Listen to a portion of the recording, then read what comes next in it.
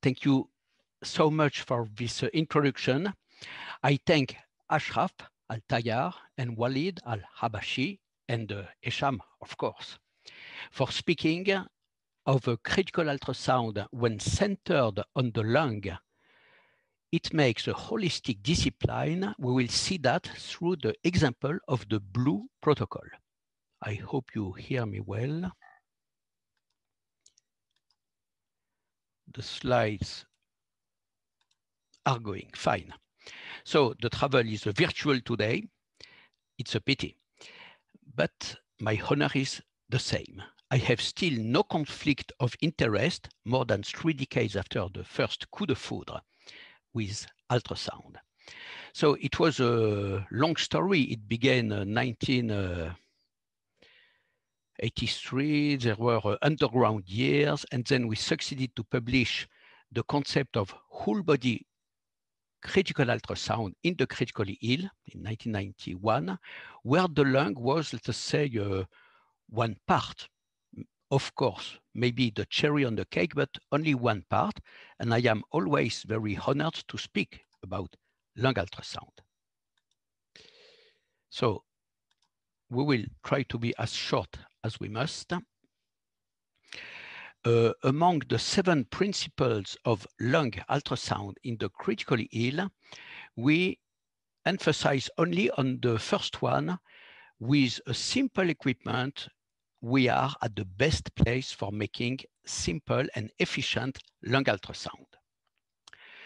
We will make a reminder of the 10 basic signs, but this reminder will also be useful for the experts. So I ask all to pay attention. So we are no longer at the cardiac era, but the lung area for changing. This is the pleural line that is surrounded by the ribs. This makes, we called it the bed sign. And the pleural line indicates clearly the parietal pleura without any confusion. Just take a look to the image quality and you will see later. From the pleural line, you can have a repetition of this pleural line that we called the A line, which indicates that there is air below the pleural line. That is below the parietal pleura. This air can be dead or alive. Let us see the third sign that we see in the Merlin space, that is this green mark. We see a dynamic, which means that the lung is moving. Look well, this movement is homogeneous but comes from the very pleural line, not 1 millimeter above or below. Lung sliding is a gold standard. It indicates that the air below the parietal pleura is alveolar air, which means that the visceral pleura is also in the pleural line. This is lung sliding.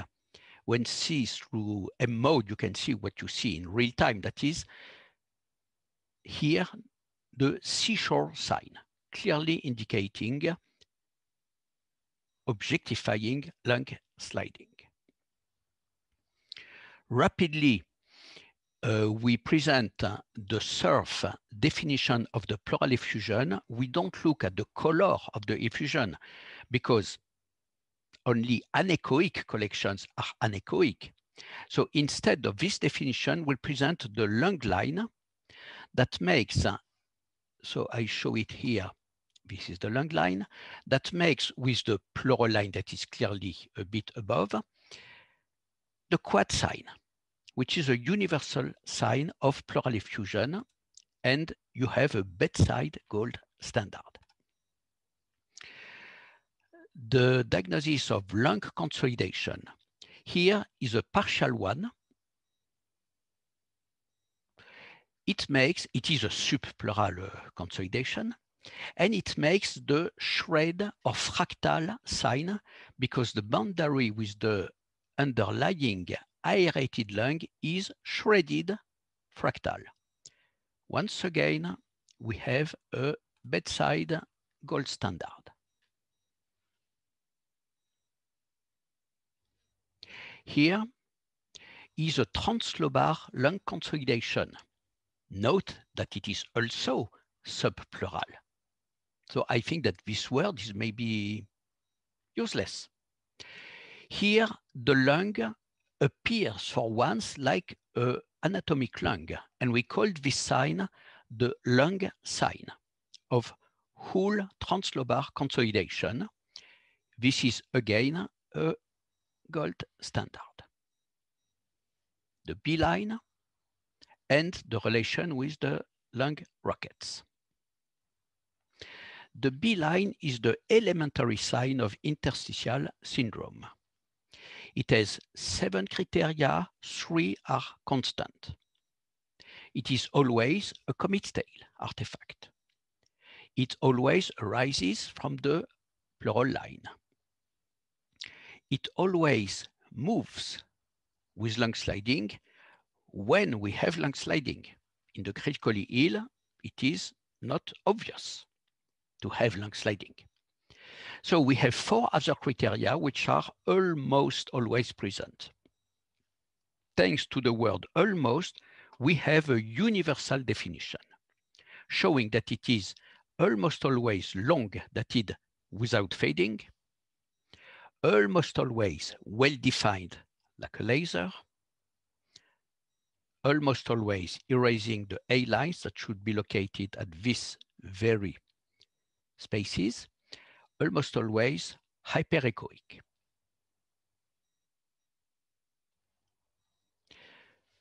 More than 2 B lines, and I specify between 2 ribs in a rib short axis view, are called lung rockets. And now the definition of interstitial syndrome is very simple. Lung rockets indicate interstitial syndrome, period.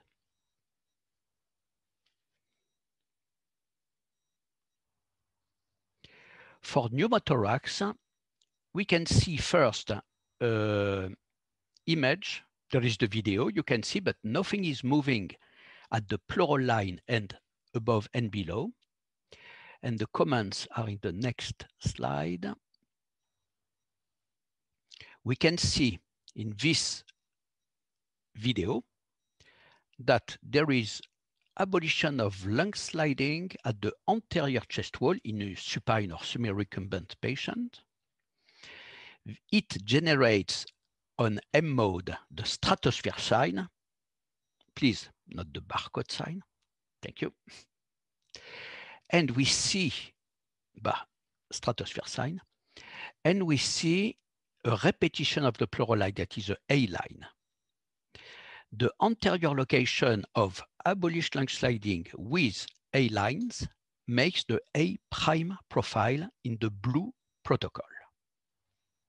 It is fully sensitive, not specific. For making the diagnosis of pneumothorax, we need to have the lung point.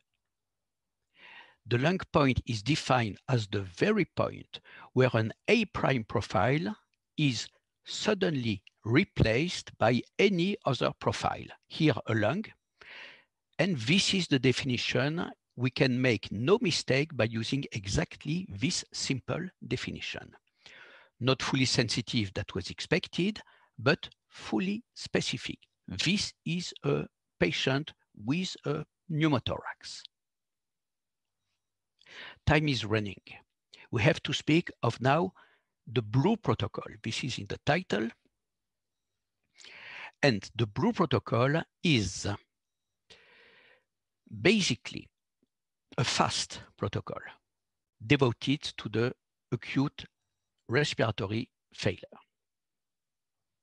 It considers the lung first because the lung is the suffering organ.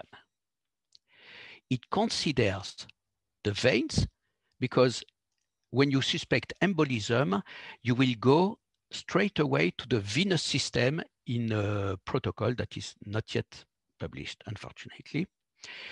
And listen well, it considers the heart just for sharing the fact that the heart approach can be deeply simplified to the point in the blue protocol not to be included. Look the decision tree. We see lung items and venous items for highlighting the most frequent lung causes of respiratory failure, lung and cardiac causes, by the way, and there is no cardiac item. And we will see, because the lecture is rather short, a few examples of use in an acute respiratory failure. You have two diagnoses which are often competing, especially when the pneumonia gets ARDS. The diagnosis between hemodynamic pulmonary edema and pneumonia and or ARDS will be simple. Here we can see in the slide, which is the video, that this patient has anteriorly, every word is important, this patient has a lung sliding. We see the Merlin space, and we can see several, more than two, B lines at the 4 anterior points, the blue points. This patient has the likely diagnosis of hemodynamic pulmonary edema, and likely is 97% sensitivity, 95% specificity, with only a lung approach. The diagnosis of left heart failure. In this slide, we can see the C profile. The previous one was called the B profile. I said it, I think. In the C profile, which is not present in all the pneumonia, we have a sign that is quite completely specific to pneumonia, ARDS, because we see a lung consolidation. If I see a lung consolidation at the anterior chest wall, this is the C profile. This is completely likely pneumonia and or ARDS. There are questions. Of course, many questions. Are 3 minutes really possible?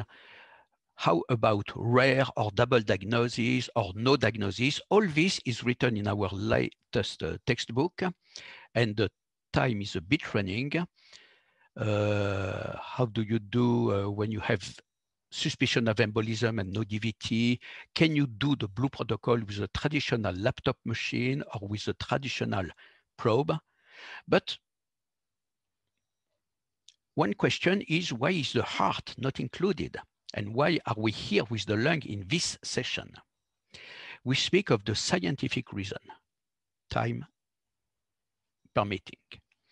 The heart does not feature in the blue protocol because we scan the suffering organ, the lung. Of course, once we have the probe in the hand, we will look at the heart.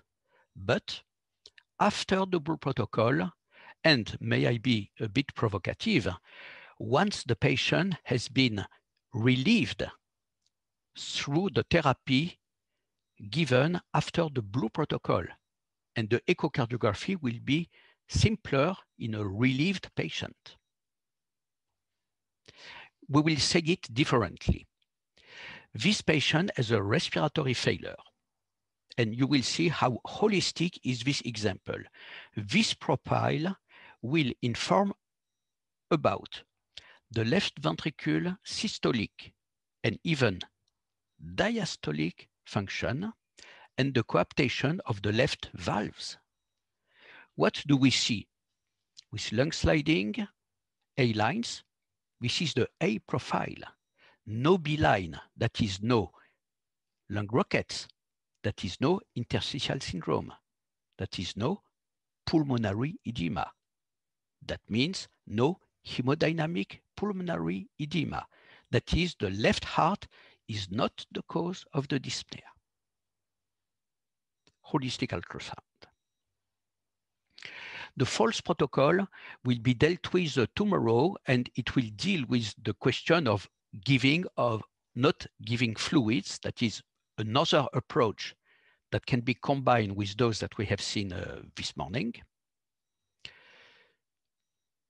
So we spare time. We will not speak also of the Sesame protocol, which is the protocol for making the cause of a cardiac arrest during the cardiac arrest, where briefly we begin by the lung, pneumothorax, and then we search for embolism with an indirect sign at the venous area, and then in the abdomen.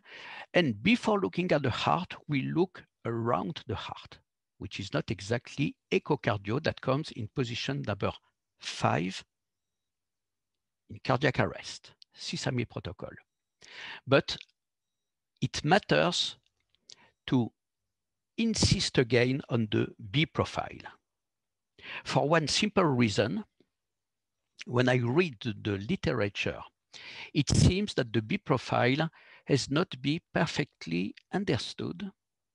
And maybe it's our fault. We need to repeat and repeat clearly what is the B profile, because if I have only a few years to live, I will even not mention the other profiles. There are 8 all in all. I will insist on the B profile, which is maybe the most contributive. Let us remind, it begins with the B line. There is no need for intelligent artificial intelligence for recognizing a B line when you have a simple and suitable machine. The simplest are the best. So here is the B line with the 7 criteria that we have seen. This B line must be multiple, more than 2, that is lung rockets. These lung rockets must be disseminated harmoniously, symmetrically at the anterior chest wall,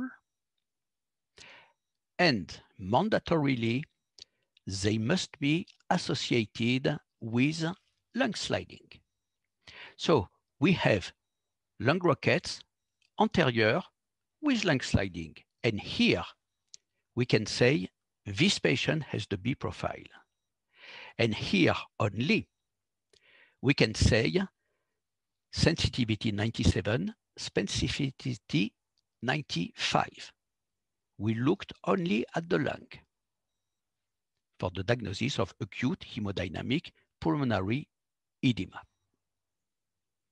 Now let us look one more impact of the blue protocol. So consider we are anteriorly in a critically ill patient with this probe that you can see, which is, to our opinion, the universal probe that makes the work of all the other probes in the critical care aspect, and a simple equipment, no need for Doppler, no need for artificial intelligence, etc. Look, these 2 patients, they have lung rockets, left and right at the anterior wall. To the left, I see lung sliding. This patient has the B profile. To the right, I see abolition of lung sliding. We called it the B prime profile. To the left, this is the pattern of hemodynamic pulmonary edema. To the right, the pattern of pneumonia and or ARDS. I leave it a bit.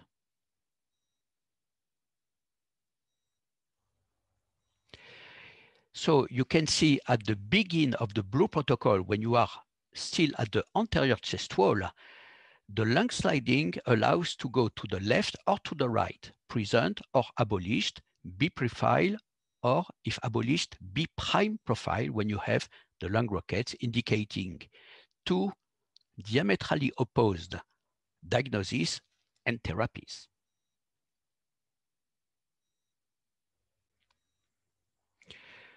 Blue protocol or not, pandemic or not, we should beware of the microbes. And this is why we use, since 3 decades and more, we did not need to wait the laptop revolution, to have a narrow machine which is compact with a flat keyboard that you can clean in a few seconds. This probe is the universal probe. It's a microconvex probe, as they use for a transfontanelar approach in the babies. Perfect ergonomy and perfect range between superficie and depth to see the whole brain of the babies.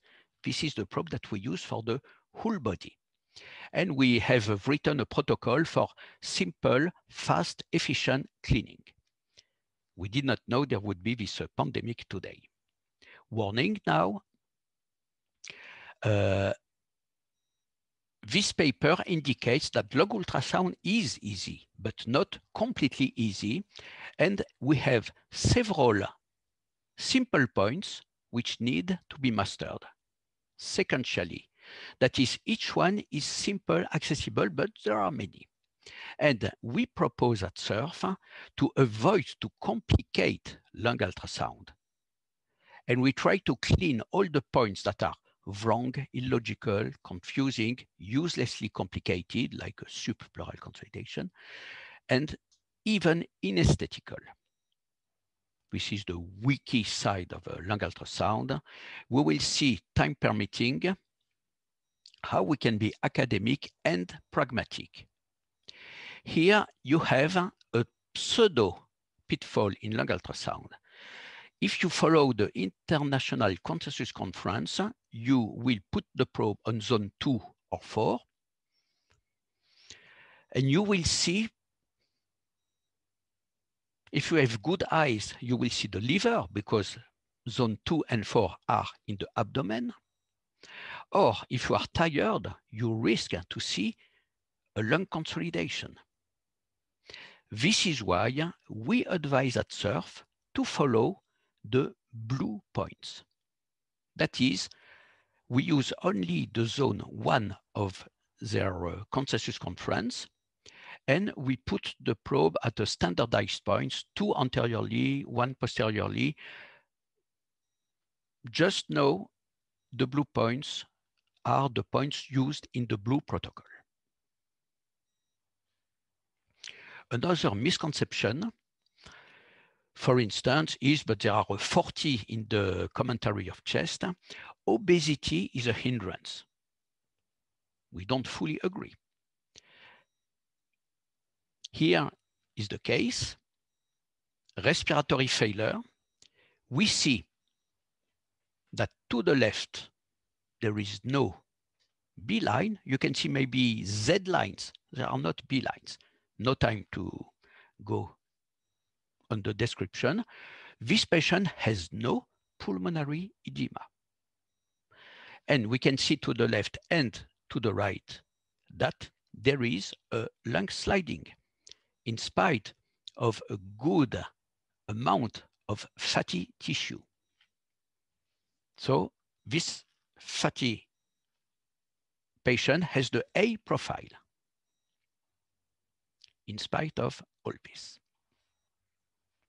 The blue protocol is a transnational approach, which means that each time you think of using your stethoscope or asking X-ray or even considering transporting the patient to CAT scan, you can use lung ultrasound instead. And this is of value in something like 15 disciplines. So our time is up, Daniel. In 1 minute. All right. Okay, it's 25. So this patient has the B lines numerous, anterior symmetrical, associating with lung sliding. This is again the B profile. We insist on this definition. This is likely hemodynamic pulmonary edema. And we have 1 more minute for answering to more questions. Thank you for your interest. Thank you. Thank you very much. Thank you very much. Maybe you have answered this, but we have a question regarding differentiation between cardiogenic and non-cardiogenic pulmonary edema. Maybe you would like to reiterate again? The difference is mainly the B profile, which is the feature of the hemodynamic edema, which is opposed to 4 profiles that we see in pneumonia IRDS, that is inflammatory edemas, the B prime profile that I hope we have seen clearly in this short lecture, the C profile that is anterior lung consolidation, regardless number and volume, even consolidations of 1 millimeter are seen in pneumonia IRDS anteriorly, not in hemodynamic edema, and 2 other profiles that are called the AB profile, that is an asymmetry that some doctors call spared areas, and also a longer term, which is the AV PLAPS profile. And we have called all the 8 profiles of the blue protocol. That is when the pneumonia is posterior, you can see it after diagnosing the A profile, looking that the veins have no thrombosis, and you come back to the posterior lung.